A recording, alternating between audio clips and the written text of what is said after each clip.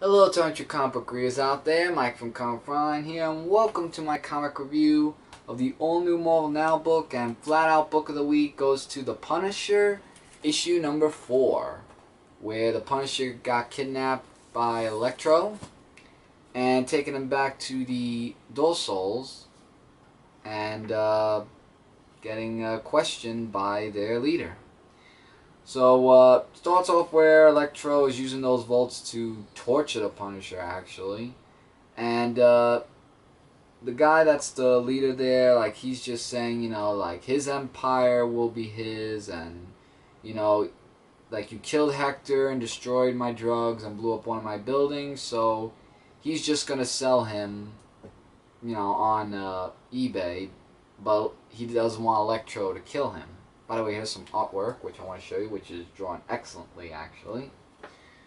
So, and they also, I like how, with Electro's powers, like, it brought him back to his memories of his family and stuff like that, but he just gets tortured, like, with so many volts, and it's just really very painful.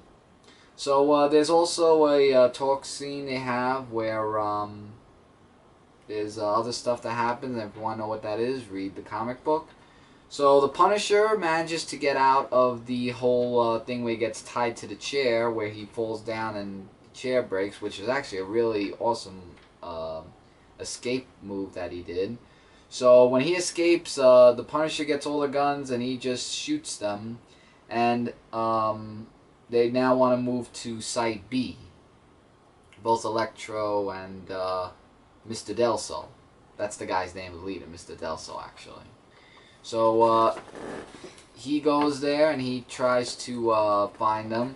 And he tells Tugs about this whole thing of what's going on.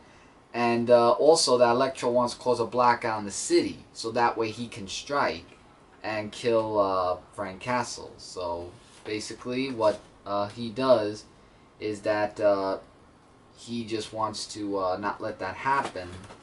So he goes to the Delso Site B.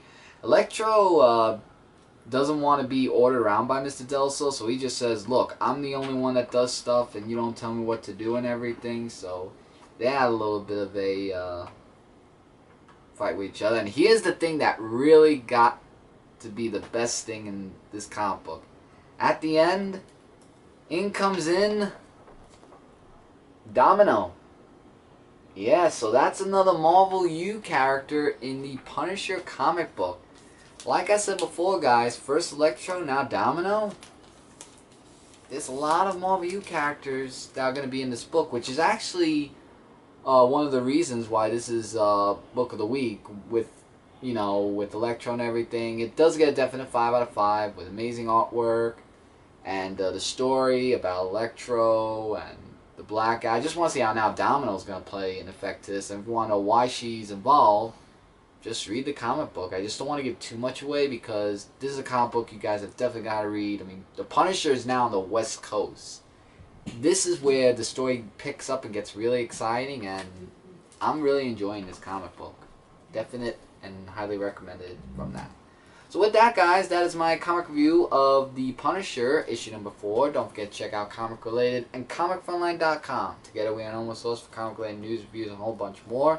Subscribe to us on Frontline today. Almost had that little mix-up there. Where we have videos for you guys. Comment below if you've been reading The Punisher, your thoughts, agree or disagree, questions, anything. Let your voice be heard in the comments. Because I love comments, love hearing from you guys. I'll try to get back to you guys as soon as I can. So with that, Mike from Comic Frontline saying take care, keep watching. I'll see you guys in the next video. Take care, everybody.